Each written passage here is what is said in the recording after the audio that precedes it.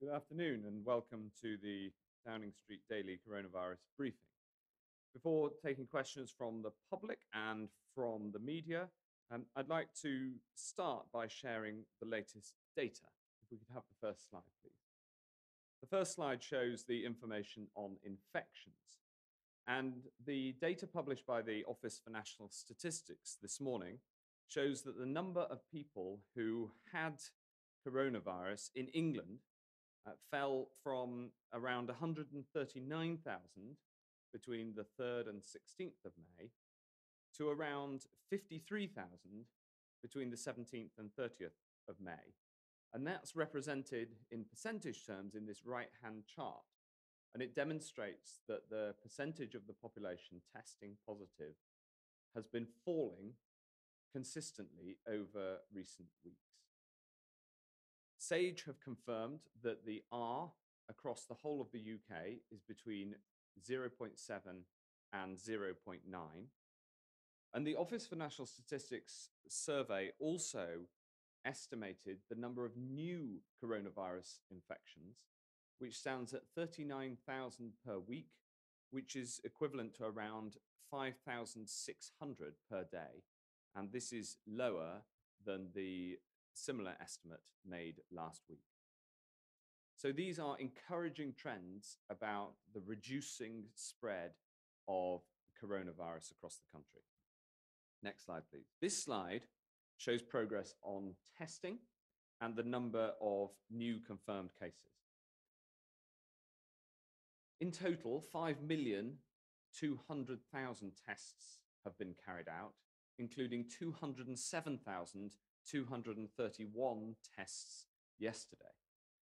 And these data on tests include both the swab tests to find out if you have coronavirus, and also the antibody tests, which stand at around just over 40,000 antibody tests a day.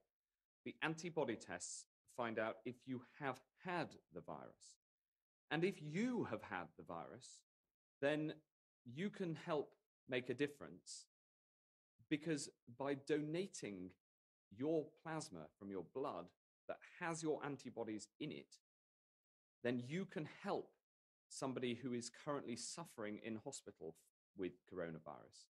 I did this earlier today. I gave my antibodies, and the process is simple, straightforward. If you have had coronavirus, if you go to the NHS Blood and Transplant website, NHSBT, then you too can donate your antibodies and help protect somebody who's currently in hospital with coronavirus. And I'd encourage anybody who can do that to step forward. The chart also shows that the number of confirmed cases is 1,650 yesterday, which brings the total number of confirmed cases confirmed by positive swab tests to 283,311. Next slide, please. This slide shows the data from hospitals. There were 694 admissions, new admissions with COVID-19 on the latest data, which has fallen over the last week. Those data include England, Wales, and Northern Ireland. They don't include Scotland. And also the bottom data, which is across the whole UK, shows the number of people in ventilator beds has fallen from 751 on the 28th of May, a week ago, down to 571. And this is down from a peak of over 3,000 on the 12th of April. Next slide, please. Slide 4 shows the regional breakdown of people in hospital, and it shows that over 7,000 people remain in hospital, 7,080 to be precise, but this is down 15% from 8,285 a week ago and a peak of over 20,000 in April. The final slide, next slide please, shows the number of people who have sadly lost their lives. And this number stands at 40,261 on the latest information, which is 357 higher than yesterday. And these slides demonstrate that although that the past few months have been a time of sorrow for so many people, because each of these deaths is not a statistic, but the loss of a loved one for so many families. The slides also show that we have made progress in our fight against the virus, but they also show that there's so much more to do. Thank you. It shows that we must always remain vigilant, especially when it comes to protecting our NHS, which has been at the front line of the battle. And of course, thanks to an enormous national effort, we protected the NHS and prevented it being overwhelmed, which in turn saved lives. And today I want to set out further steps that we're taking to protect the NHS, and especially around face coverings and face masks. Yesterday, the Secretary of State for Transport announced that face coverings will become mandatory on public transport from the 15th of June, with a few specific exceptions, for instance, those with breathing difficulties. This doesn't mean surgical masks, which need to be kept for clinical settings, but the kind of face mask that you can easily make at home. And in fact, there's a good guide on gov.uk.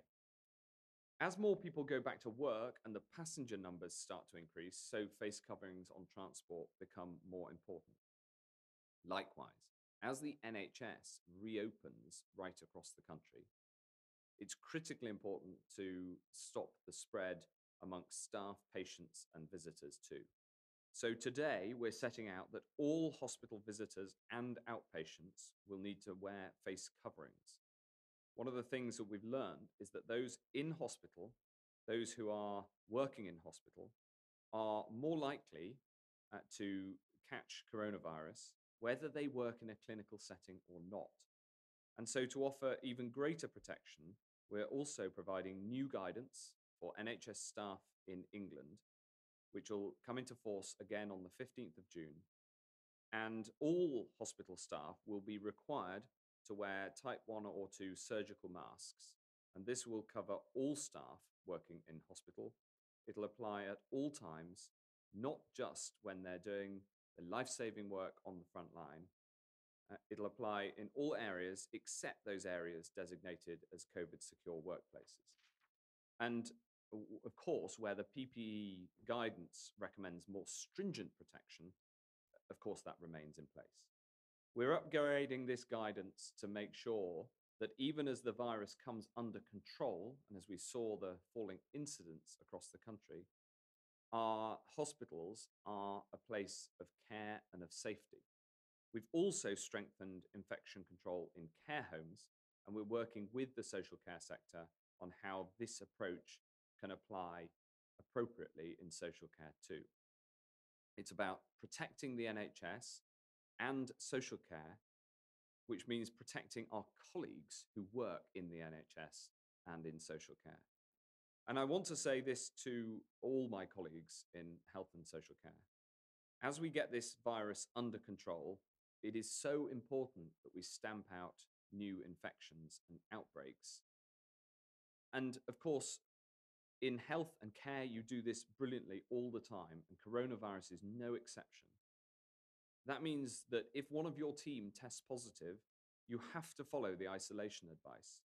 The natural impulse, of course, of anybody who works in care in the NHS is that the thing you can best do is be there to help, to be there for the patient. But of course, if you have the virus or are at risk of having the virus, the best thing that you can do for them, as well as yourself, is to isolate at home. And this means that social distancing in the workplace also must be reiterated, and it matters just as much as anywhere else. And I know that social distancing and self-isolation can cause big logistical challenges, and we'll support you in doing what is right and necessary. All of us have a role to play here. And the last thing I want to say is this, that ahead of this weekend, when I know that there are plans for further protests, I want to say something to you as Health Secretary. Like so many, I'm appalled by the death of George Floyd. And I understand why people are deeply upset. But we're still facing a health crisis, and coronavirus remains a real threat. And the reason that it's vital that people stick to the rules this weekend is to protect themselves and their family from this horrific disease. So please, for the safety of your loved ones, do not attend large gatherings, including demonstrations of more than 6 people. We all need to stay alert, control the virus, and save lives. We now go to questions. The first question is from Steve from Bath. Bank of England's bailout scheme has paid out 1.8 billion to airlines with no conditions on emissions or jobs. How do you square that with your promises of a green transport revolution? Well, thank you, Steve. I think one of the things we've seen during this crisis is that clearly the level of greenhouse gas emissions has fallen sharply. And that, of course, includes in airlines because the number of flights has fallen very, very sharply indeed. And I think it's very important that we hit that goal of net zero emissions that we've set as a country. We were the first country to set such an ambitious goal. Uh, but on our route there, of course, flying remains important, even though the number of flights has fallen. One of the good things amongst this terrible virus is that the amount of cycling has increased enormously and more than doubled. So I think that we are making some progress in some areas, and clearly the lockdown has had a positive impact on reducing carbon emissions. But we also do need an airline industry as we come out of this, so that people can move about. And what we need is a long-term trajectory to getting to net zero that everybody can get behind. The next question is from Sam from Chester. And Sam from Chester asked, the likes of gardens and big shops are now beginning to reopen with social distancing measures in place. When will UK zoos be able to say the same? Sam, thank you for your question. It's something that is close to my heart because because Chester Zoo is such a fantastic zoo, and having coming from Chester myself, I know it extremely well. And I really hope that we can open zoos in a safe way. And I know the pressure on zoos. I've heard representations from those who are running zoos, not least because unlike some other shops that can just close, you've still got to be there in the zoo looking after the animals, and they are mostly outside. So I very much hope that we can get the zoos reopened in a safe and COVID secure way. But of course, like all these things, it's got to be done in a way that doesn't allow the R to go above 1 and doesn't allow the virus to get out of control. Thanks very much, Sam. We'll now turn to questions from journalists. The first is from Hugh Pym from the BBC. Thank you very much indeed. I wanted to ask a couple of questions related in one. First of all, the government's chief scientific advisor said keeping the death total to 20,000 or below would be a good outcome. It's now above 40,000. How do you assess that outcome given where we are now? And the other one was on the R number. There's been some modelling suggesting that regional variations, certainly in England, are quite pronounced. In the southwest and the northwest, it's estimated to be around 1. Is that a concern? And might there be a case for more regional restrictions? Well, thank you, Hugh.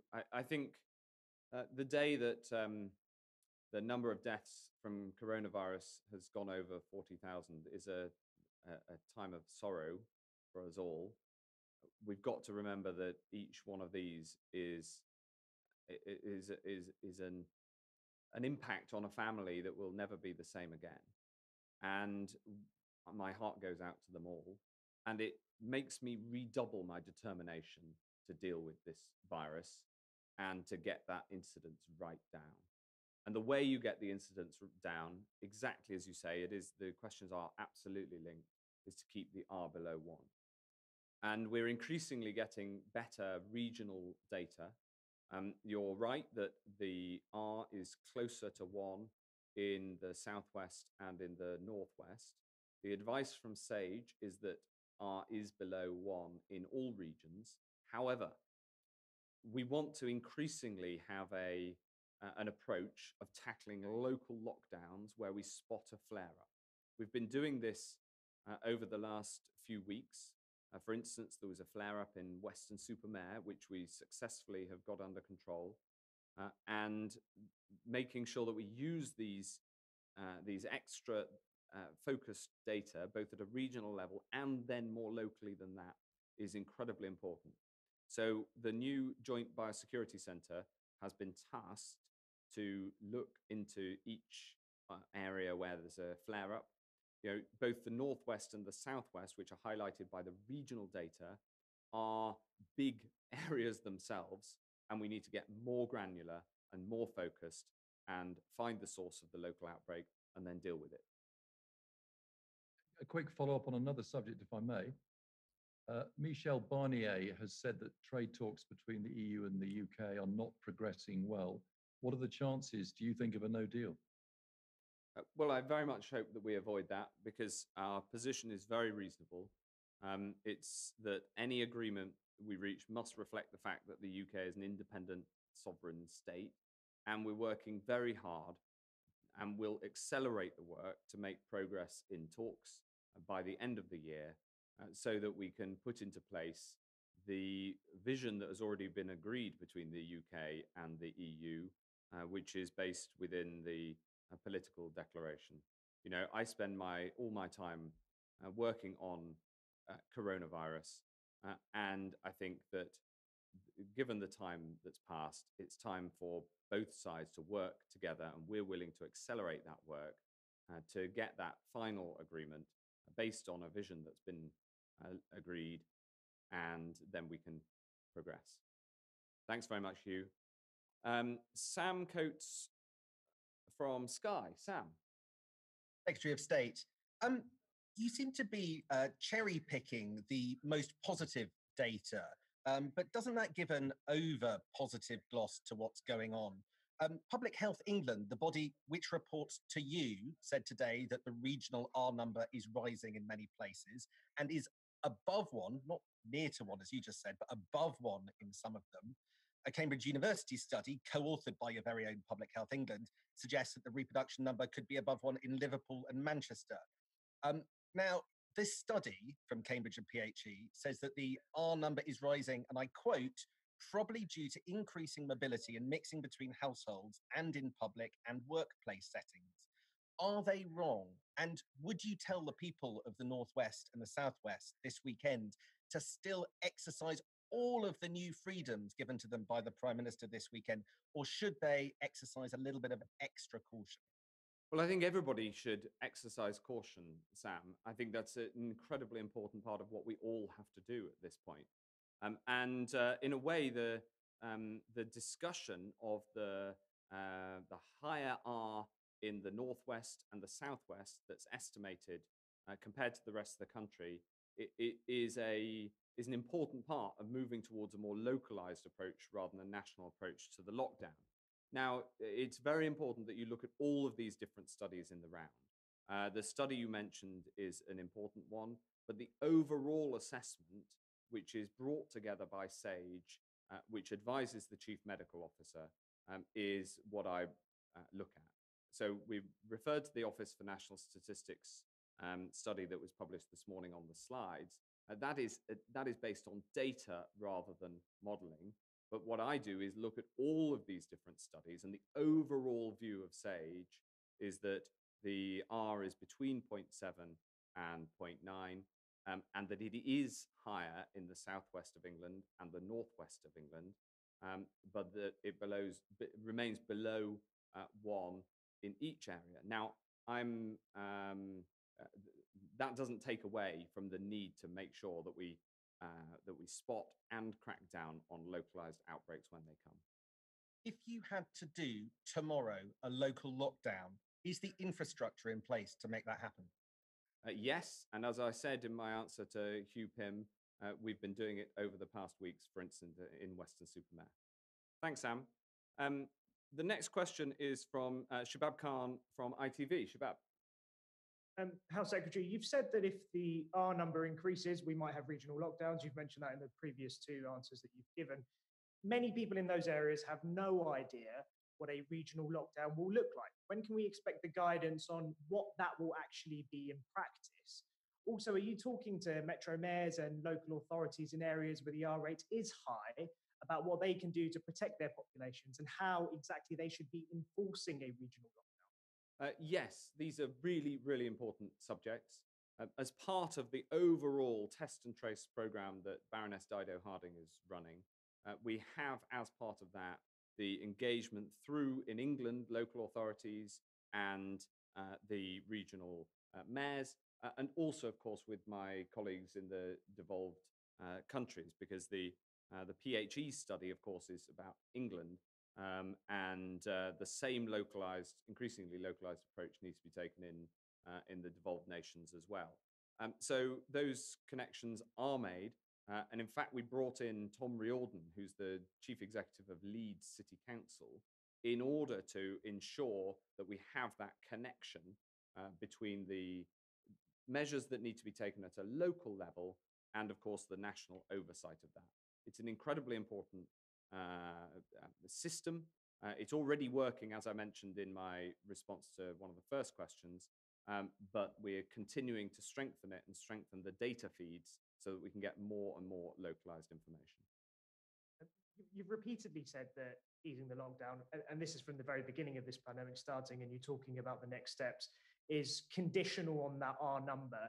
And the models that again have been mentioned by my colleagues suggest that there are regions that are close to or above 1. So at what figure and at what point do you put the brakes on your plans to ease the lockdown? Is there a number at which you stop proceeding with easing off these measures? Well, as I say, all of the different studies are brought together through SAGE, whose assessment is that the overall UKR is between 0.7 and 0.9. And in a way, the question highlights the need to do that and to bring all of these studies together, because today we've had news from the Office of National Statistics implying that the number of new cases is coming down and down to around 5,600 per day. And then we've had other studies implying that it's higher than that. And what I do is listen to all of this advice and make sure that it's synthesized, and then you get an overall view. What they do confirm across the board is that there is a challenge in the northwest of England that we need to address, and to a lesser degree in the southwest of England, where the issue is slightly different, which is in the southwest, the overall incidence of the disease is much lower, but the R, as in the rate of change of that, is a little bit higher than elsewhere in the UK. So exactly as is implied in your question, you can't just look at one of these studies. You have to look at all of the information that you have in the round, and SAGE advises on that, and the Joint Biosecurity Centre is in fact being built to ensure that we can bring all of that information together and then be advised how to act on it, whether that's at a national level through ministers or at a local level. Thanks very much, Shabab. The next question is from Gordon Rayner from The Telegraph. Thank you, Secretary of State. Could you explain to people what if there is a different R rate in the community as opposed to in hospitals and care homes? And also, why have you only just made face masks mandatory for hospital staff now? It seems like a fairly common sense thing to do. Was it purely because of a lack of PPE before now? Well, the change that we've made in hospitals is about face masks for staff, face coverings for patients. And as we bring the overall incidence of the disease down, so we've got to make sure that we cut out nosocomial infection, as it's called, that is, infections that are passed on when in hospital. And on the first part of your question, Gordon. I've completely forgotten what the first part of the question was. The difference between the R rate and the community. Oh yes, opposed of to the course R they rate were, in- they were linked. So the difference is in terms of the R rate. That of course there is a higher incidence of new cases amongst health staff and social care staff. That is shown up in all of the studies, but that is not rising as a proportion, and that implies that there isn't a different R, so to speak, in health and in social care. But the measures that you take in health, in the NHS and in social care are different. Hence, we have a whole package of work to bear down on the disease in social care, and at the same time, a huge package of work that's being undertaken by the NHS in order to get the transmission of coronavirus in hospitals right down. And it's that latter one that we're publishing more information on, and where we're strengthening the rules around face masks and face coverings in hospitals.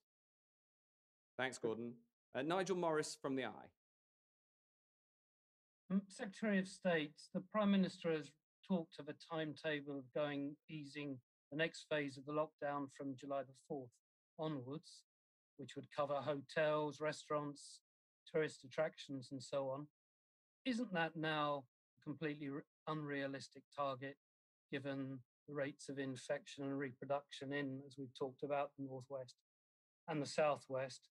And isn't the truth that the hope of a great British staycation beginning to fade with these stubbornly high numbers? And on a second question, following your comments about this weekend's protests, would you be expecting the police to break up demonstrations of 7 or more people? Thanks, Nigel. The thing is, I can't do anything other than come back to what I said in response to earlier questions on the R. It is important that people don't seize on one report, but rather look at all the reports in the round. So the overall view of SAGE, having considered all of the information that's come in, is that R over the country as a whole remains between 0.7 and 0.9. And critically, the ONS study, which was one of the largest studies and is based on direct measurement rather than modeling, shows that the number of new cases per day is falling, and has fallen from between 9 and 7,000 as it was thought to be around a week ago, to around 5,600. So you've got to look at all of these things in the round, and that confirms that the R remains at around 0.7 to 0.9, and then we are seeking to take a more local approach to tackling outbreaks where we find them. On the second question, that is very much an operational matter for the police. The final question is from Ahmed Versi from the Muslim News. Ahmed. Hi, Secretary of State. The Black, Asian, and minority ethnic communities were disappointed with the Public Health England's review published a few days ago, because the content of the review was nothing new. What the ethnic community were promised and had asked for was to find out why disproportionate number of ethnic communities are dying because of COVID-19. And they were also expecting the government to put mitigation to protect the communities. A month ago, I had asked Cabinet Office Minister Michael Gove that public health needs to look into the structural issues of racism and discrimination, which increase health risks in ethnic minorities. Mr. Gove did agree with me that the review should not only look at potential biological aspects, but he said perhaps socioeconomic structural factors which may lead to inequality, and that inequality may have been as a result of discrimination. Yeah. However, what was promised by them did not take place, as we can see. what is the reason behind that? And our readers are telling us that the government, it seems, does not care about ethnic minority deaths. And because the review confirms that. Well, thank you for your question, Ahmed. The last comment pains me because we do care deeply about this subject, and that's why, following the publication by Public Health England, we're taking forward the action, and Kemi Badenoch, as the Minister for Equalities, and I are working together to take forward this point of exactly why the information, including new information. It's not true that the Public Health England report was entirely information already available, but to take forward why, and also what we can do about it. Now, many of the steps that are implied, for instance, by socioeconomic factors, for instance, the higher likelihood, the bigger number, proportion of people from Black and minority ethnic backgrounds working in occupations that are customer focused, for instance, in transport, and also in the NHS. That may well be, and I would say is likely to be, an important factor in answering this question that you rightly asked, which is why. And so the answer to that is to address the risks to those occupations, and we're working very hard to do that. And in fact, the measure on face masks, both on public transport and in hospitals, will be steps in that journey. But we've absolutely picked up that PHE report, and within government, we will now be doing the next step in that work to address exactly the question that you quite rightly asked. I mean, can I come back, please? Yes, of course. Would you look at structural issues, which Michael Gove did promise that the Public Health England would look at this review, but it didn't? Yeah. Yes, absolutely. That's exactly what we'll be doing, and taking a rigorous scientific approach to trying to understand the root causes and the reasons why. In some cases, the Public Health England report did not take factors into account such as comorbidities or, as I mentioned, occupation. That's the first starting point. But also, questions around deprivation, quality of housing are important as well, because we know that those living in lower quality housing find it more difficult to escape from a contagious virus like this. So absolutely, those questions remain to be answered. So we're taking forward the PHE work. It's being done in government by the Government Equalities Office, with all the support that they need from right across government, including my department. And I very much hope we can get to the bottom of those questions. But all the way along, if we find things that we can do to help reduce these inequalities, then we'll just get on and do them. Thanks very much, Ahmed. And that concludes today's Downing Street Daily press conference.